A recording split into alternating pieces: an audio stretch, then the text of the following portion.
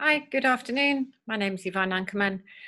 I am a passionate travel sketcher, and today I would like to show you what I carry around with me. I work as artist in residence on board expedition ships, and so obviously can't carry a lot with me when I go on board.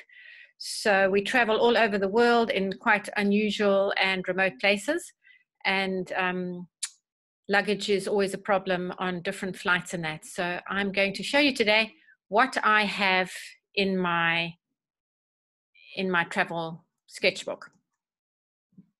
Well, in my sketch pack, should I say. So this is the little bag I have. It's got a wonderful little strap that I can put around my waist, but it also fits over my shoulder. So it's nice and light to take with me. Inside, I mean, it's actually a lot fits in here, and it's a nice light something to have. This is my palette. I like to choose my own colors out of tubes, and then I will squeeze them in my palette before I go, make sure they're still moist, but slightly hard enough to carry with me properly. This is the little size sketchbook that I normally can fit in there. It's about an A5. You can see all the different places that I've managed to fit into that little book. And that, I think that is a British made one, not a moleskin, but here is one of the French, I think it's a Hahnemuller sketchbook with brown paper, same sort of size. Anything that you can fit in this little pouch is great to carry around with you. The brown paper is especially nice if you want to add little highlights with gouache. The various brushes that I have are there. I will go through them in a minute. And of course, some kitchen towel, always to dab something, a little spray bottle. And this is for just spraying your paper wet or keeping your palette wet. I do carry a bigger spray bottle as well, but only if there's space. So it's my little collapsible water container. And then, of course, all the various pens that I would use with my watercolor, either before or afterwards. And my little bottle of ink to use with dip pens when needed and if there's space. I use quite an old, just a handy Andy that's like a cleaning bottle if it's empty. So anything from your cupboard, these spray nozzles are really good. You're using the plastic more than once, which is wonderful. It's not all thrown away straight away. And the big spray bottle is great for wetting your paper beforehand. The little one is more for traveling. If you actually sitting out and doing some plein air sketching, the little one would be more than enough. I like to spray my palette before I begin, just in case things had dried out a little bit, just to have them wet again and just get them ready for painting. Various pencils, I have anything from a 2B, 4B, 6B, something like that, and then a water-soluble pencil, which is wonderful to make sort of grayscale drawings. What you do is you can wet on top of it, and it just spreads the graphite around a little bit. So it's a lot more than a normal pencil. A normal pencil won't really move the graphite, but this special pencil is wonderful just to add a little bit of texture. And it's what I like about it is the actual pencil lines show through as well. It just adds a little bit more texture to the whole thing. This pencil, I have used it for so many years. The name is actually off it, but they're wonderful. They've actually got a lead that comes in a pack of 6 or 8 in a pack.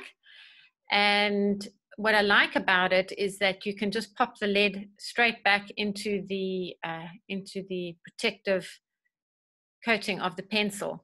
So these are the graphite ones, and then you have, I think you had different various colors. These ones are like a burnt sienna type of color, nice for more earthy things, and great to pack away without losing the nib of the pencil.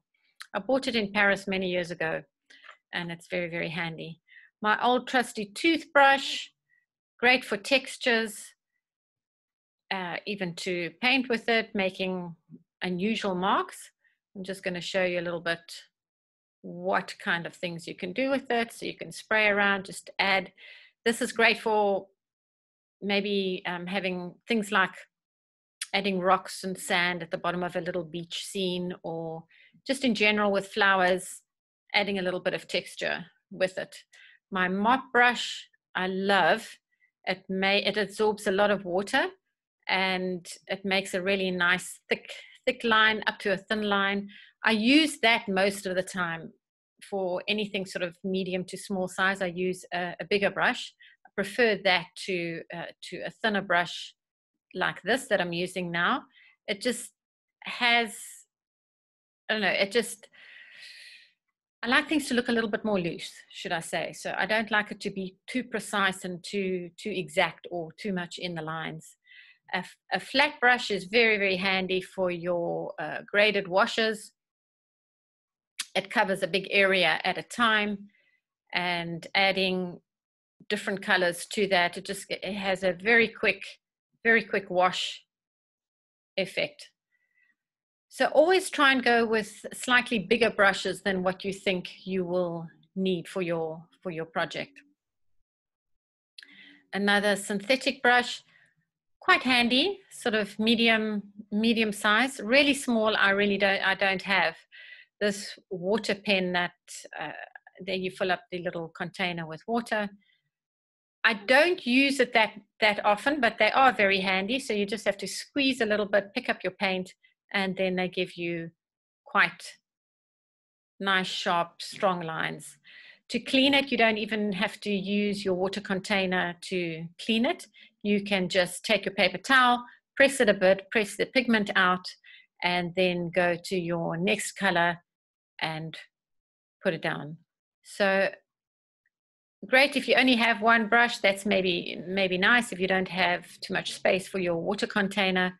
This sort of thing is just ideal. I carry gouache around with me a lot, especially for the brown paper. My putty eraser, that's wonderful. It doesn't leave the sort of little bits of rubber effect from a normal eraser that you have. This rubs out really, really clean, and it doesn't have those little bits of rubber that you then have to scatter around the floor, whatever. This is what it looks like in the packet if you would get it at the shop. Sharpener, of course, I always have in my bag as well. This is my little waterproof ink for my dip pens, and I will show you a bit of a demonstration with that as well. I use any containers that I have. I keep various things in there. So these are pretty inexpensive. You can buy a set that has about 6 nibs. I tend to prefer the slightly thicker nib pen, but the lovely thin ones make wonderful lines. This I like because you can get a sort of thicker flat line, and then you turn it on its side and it can make a smaller line.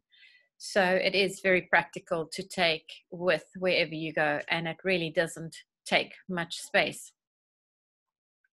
You can also pick up just wet watercolor paint, use it in your dip pen. So if you pick up, that is now purple color, but if you had orange or pink or whatever, it would pick up that color and you can make outlines. And it just gives that little bit of a variety to not always just have the black paint. I have other ink in different colors. I bought a few last time I was in Paris. I'm not sure what make this is, but they do smudge when they get wet, which sometimes leaves a really nice effect. So as long as you know it does that, then you can work with it. So you just dip your pen in there, and it makes wonderful lines, and it holds quite a lot of ink, and it's great to use.